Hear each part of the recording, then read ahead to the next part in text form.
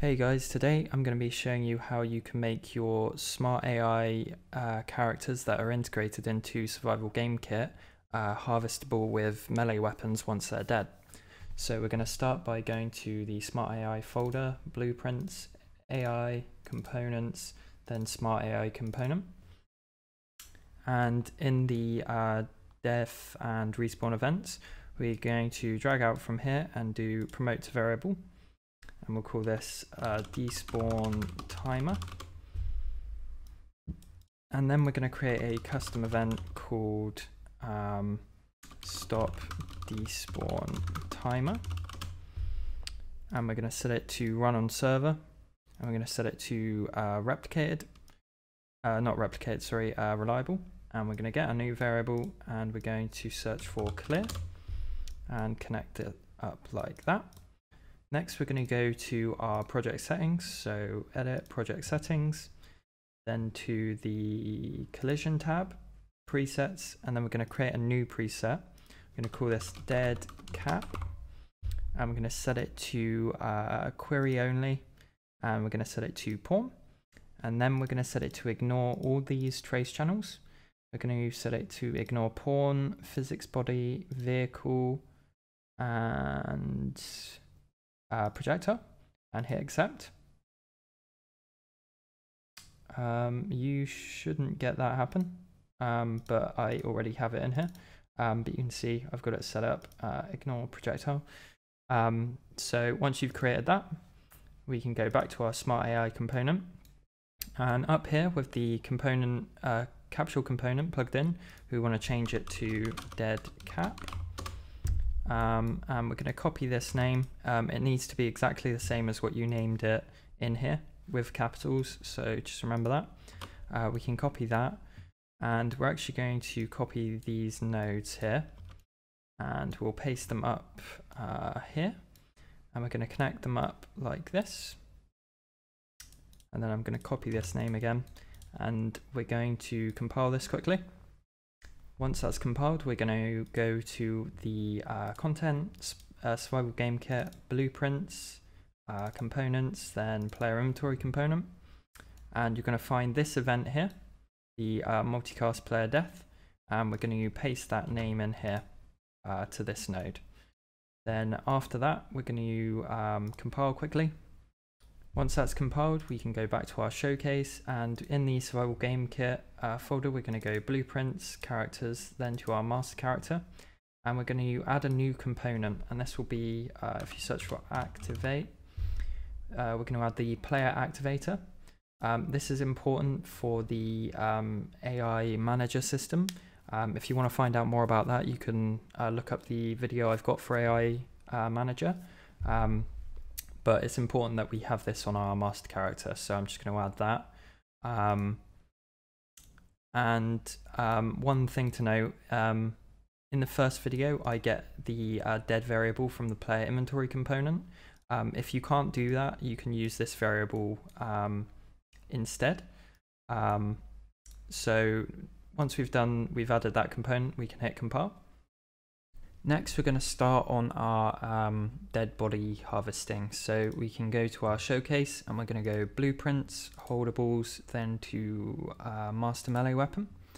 And in here, we're going to create 3 new variables. So the first one will be can harvest bodies, and the next one will be amount min, and the third amount max, and we'll set that to an integer and amount min to integer. So what these basically are, you also want to tick these eyes, is whether or not the melee weapon can harvest a dead body. So for the default, I'm going to set it to true, and then the minimum amount of items they'll get from it and the maximum amount. So I'll set min to 1 and max to 3. And we can compile and save this now.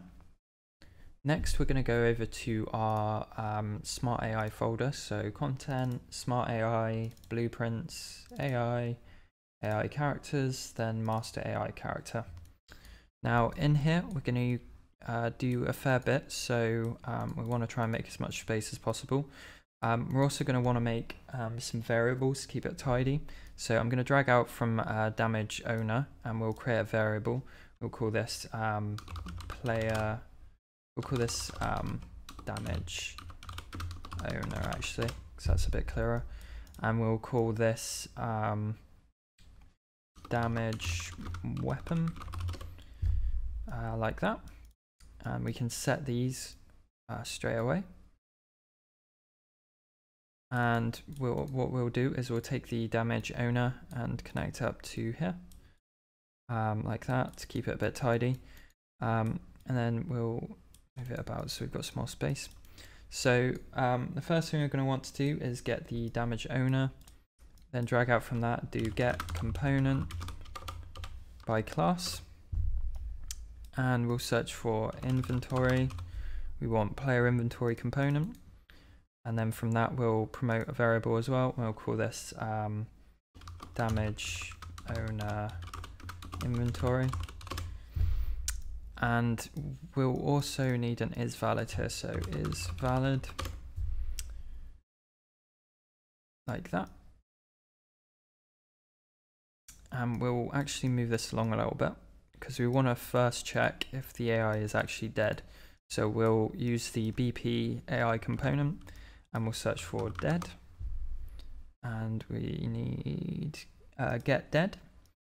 So if he isn't dead, we just want to do the normal damage code. So we'll connect false up to AI take damage down here, and then true up to our is valid, like that. So the next thing we're going to do is get the damage weapon. And we're going to cast this to our master melee weapon. And from that, we'll do can harvest bodies and do an if and connect that up to here like that.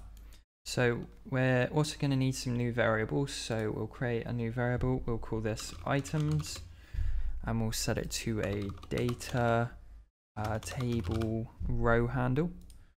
And we'll change it to an array, and we'll compile quickly so we can get the default values. And so these are going to be the items that we get when we hit the dead body. You can have more than one for some randomization. If you just want one, just set one item and it will only give that one. So we'll select item list for the data table, and that will give us a list of all the items. So I'm just going to set mine to apple and beans, for example. And we'll want to tick the I down here as well. So we want another new variable, and we'll call this dead body amount. And this will be an integer, and it will be set to variable. And this is the amount of items our dead body can give when harvested. So I'll set this to 10. You can set it to whatever you like. You also want to tick the I down here again as well. So once it's compiled, we'll get our items, and we'll do a get. And from that, we also want to get a length, and we'll do -1, -1, like that. And we'll drag out from that, and we'll do random int in range. And we want the min to be 0 and the max to be this minus node here. And we also need another new item. So we'll create a variable. We'll call this current item. And we'll set it to item, s item. And we'll compile quickly again. Sorry, not s item, we want inventory, item inventory. Here we go, and then we'll compile it. And we will do set and connect up to our true value, to true pin. And from here, we'll right click on our get and do split pin. And we'll drag out from here and do make item. Connect the ID to the row name, and so we need to get our amounts we're going to do. So we'll drag out from our master melee weapon, and we'll do get min, and we'll do get max, like that, and we'll do random integer.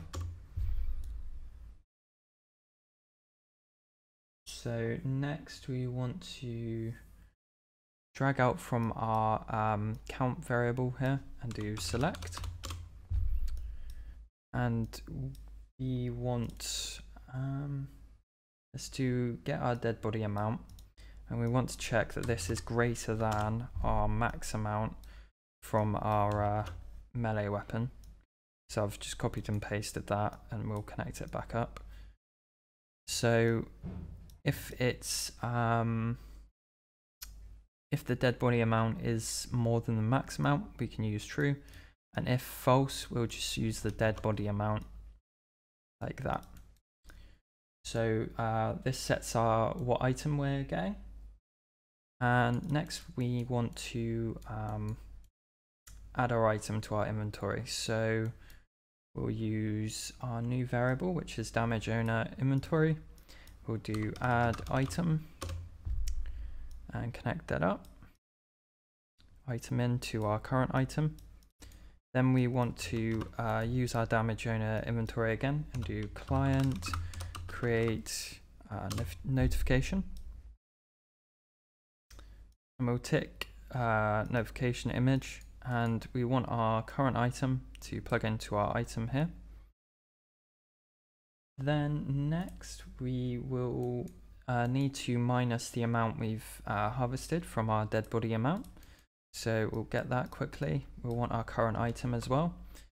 And if we right click this, we can do split pin, and we can do dead body amount minus the count. And then we'll do set dead body amount, connect that up like that. Now we need to check that if it's less than or equal to 0. And if it is, we need to then get our AI component, and we need to stop despawn timer, which is what we created earlier. And then we want to call our multicast despawn dead body, and we also want to reset our dead body amount. So we'll paste that here, and we'll set it to 10, like that.